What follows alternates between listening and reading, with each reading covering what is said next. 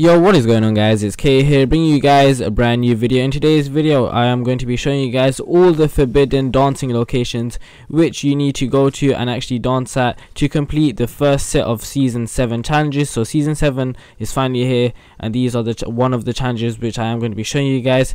So let's get right into it. So the first location is Paradise Palms. As you guys can see, I have it marked for you guys here. All you guys have to do is go to this specific location in front of the little pole and start dancing, and this will work for you guys.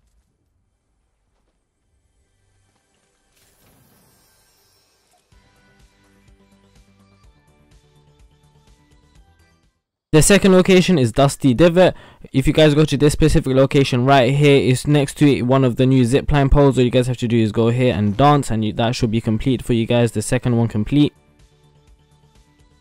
The third location is all the way at the top of the map next to Junk Junction. All you guys have to do is go to this massive dog and it should be there, the little pole which you guys have to dance in front of. So yeah, just go to this location and just dance in front of it and that should be complete. The third one done. The fourth location is Lazy Links. It's behind the tennis court on the little lake. All you guys have to do is go inside the middle of it and it should be there in the little hut. Then the pole should be there and you guys have to do is dance in front of that.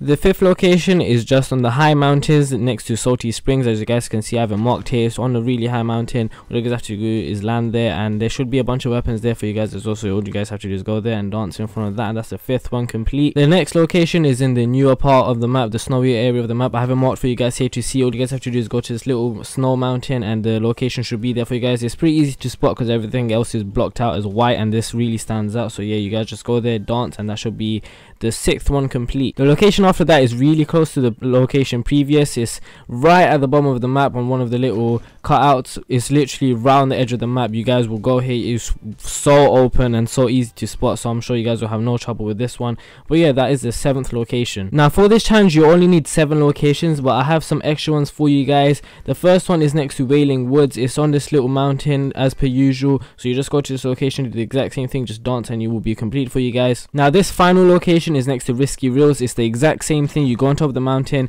it should be there, and that's the final location. So that's 9 locations for you guys, even though you only need 7. Now one thing to note is that you do actually need to do this all in one game. I'm pretty sure you guys need to do all of this in one game because I tried doing it in separate games and you just reset every single time. So I'm pretty sure you guys have to do all of this in one game. So I would recommend playing the Team Rumble game mode because obviously it lasts a really long time and it's much easier because you can just keep killing yourself and keep respawning in different places. But yeah, I hope you guys did enjoy this video. Make sure you guys do smash a like and subscribe because we are going to be uploading a bunch of season 7 challenges for you guys, as well as just the future challenges for the coming weeks. So make sure you guys are subscribed. But yeah, I hope you guys did enjoy and I'll see you guys later. Peace.